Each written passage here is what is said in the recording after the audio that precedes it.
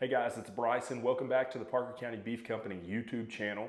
Today we're going to start our series where we're answering some of the most popular or most common questions that we get about beef in general, but also about our beef company specifically.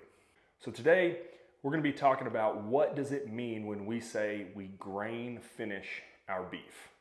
You may, when you go to the grocery store, things like that, you may see packages that say grass-fed, 100% grass-fed. So what does that mean?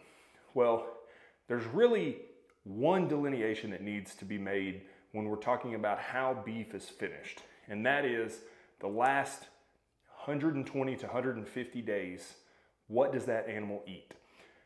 In theory, all beef is going to be grass-fed beef up until a certain point.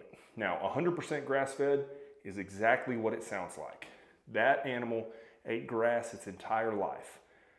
When you say grain finished beef, what we do is we feed our steers a corn-based protein pellet.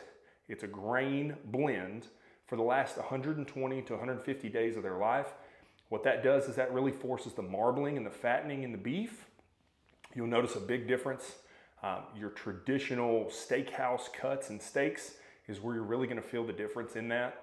You're also going to get that marbling and that flavor in the meat that people are accustomed to.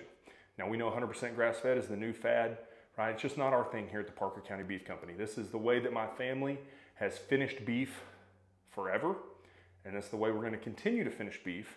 However, we do understand that there's a large portion that needs 100% grass-fed beef for maybe medical reasons. So for that reason, we're looking into if that's an option we could provide on a limited basis at some point in the future. But remember, the one thing that you need to keep an eye on is how that animal is finished, right? Our steers eat grass for 90% of their lives up until they're about 12 to 14 months old. Then they're going to eat grain, free choice grain, free choice hay for the last 120 plus days of their life.